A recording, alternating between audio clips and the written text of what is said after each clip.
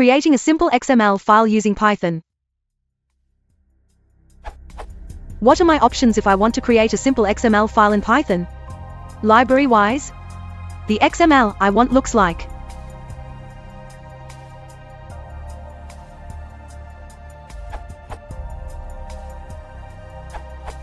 For the simplest choice, I'd go with mini-DOM, this URL. It is built into the Python standard library and is straightforward to use in simple cases. Here's a pretty easy to follow tutorial, this URL.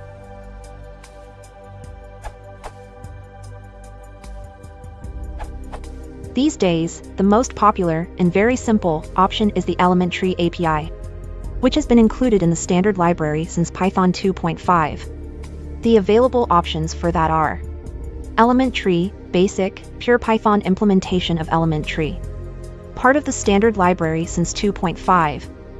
Element tree, optimized C implementation of element tree, also offered in the standard library since 2.5, deprecated and folded into the regular element tree as an automatic thing as of 3.3.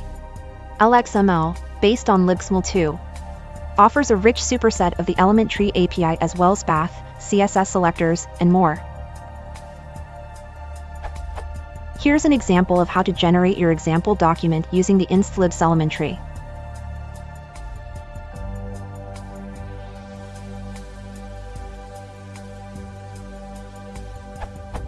I've tested it and it works, but I'm assuming whitespace isn't significant. If you need pretty print indentation, let me know and I'll look up how to do that. It may be an LXML specific option. I don't use the slib implementation much. For further reading, here are some useful links. API docs for the implementation in the Python standard library. Introductory tutorial from the original author's site.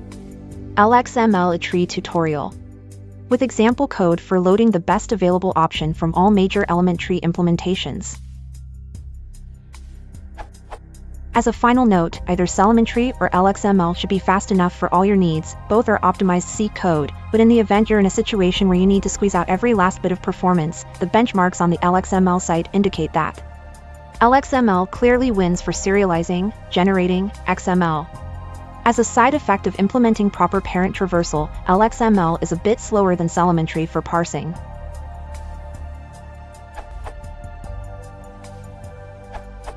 The LXML library includes a very convenient syntax for XML generation, called the eFactory.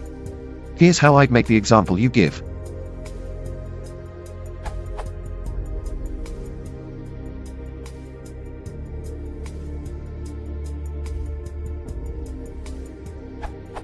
Output. It also supports adding to an already made node, e.g. after the above you could say,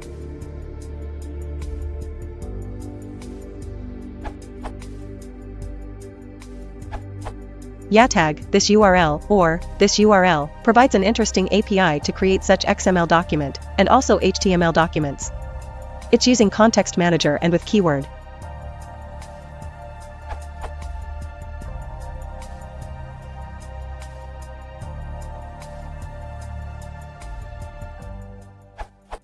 So you will get